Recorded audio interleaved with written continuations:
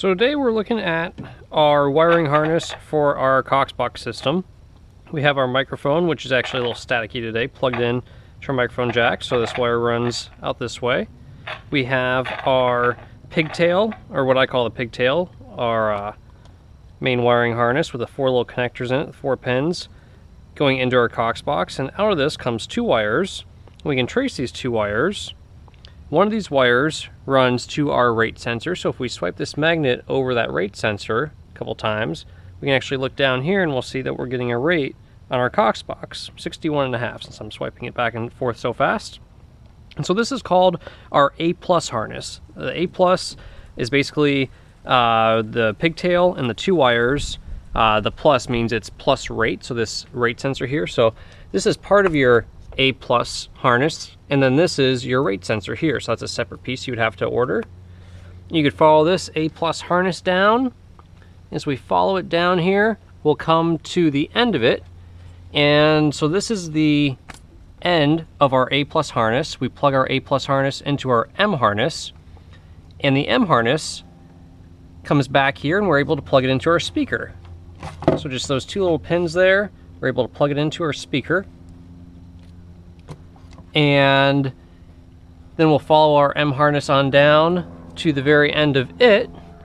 And if we were doing a wiring harness for a 4, this would be exactly what it looks like. The end of the M harness goes into the speaker, to our next speaker. If we're doing a wiring harness for an 8, so we wanted 3 speakers, we would just plug an additional M harness in, and just like what you saw before, there'd be a little loop back where you'd plug another speaker in, and then the wire would run down a ways, and it would terminate just like this at the end, with this being your 3rd speaker then for the 8. So this setup we have here is for a 4, just 2 speakers. So this is the M harness going back to the other speaker. The M harness connects to the A+ harness. A+ comes back here. It splits off. Part of it goes to our rate sensor, and then these 2 wires combine back into our pigtail, back into our Cox box unit to give us rate, and also the voice amplification through the microphone to the speakers. So a couple things to note here.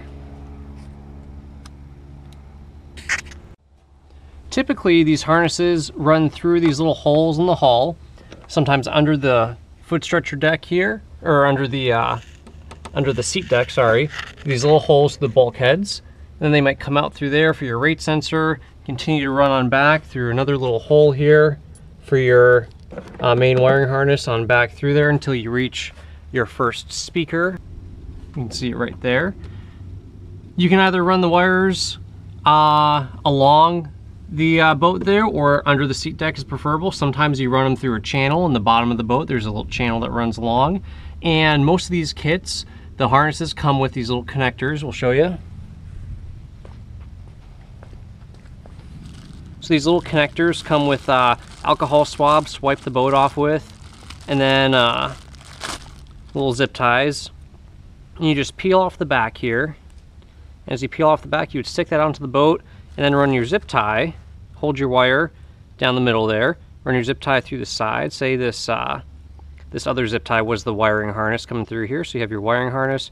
You run this zip tie around it, zip tie it to it, pull it tight, cut off the excess, and then this holds your wiring harness firmly to the side of the boat so the wires aren't dangling around and getting in the way of the rowers.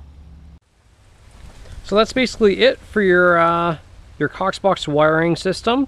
One thing you might consider doing is, if you're replacing the whole wiring harness down the length of the boat, is to actually tape the new wiring harness to the old one, and as you pull the old one out through the hull, it'll pull the new one into place. It makes it really easy. Otherwise you may have to feed by hand, and the trickiest part is really just getting the wiring harness fed through the channels or fed through those little holes along the boat underneath the seat decks, so it's all nice and neat.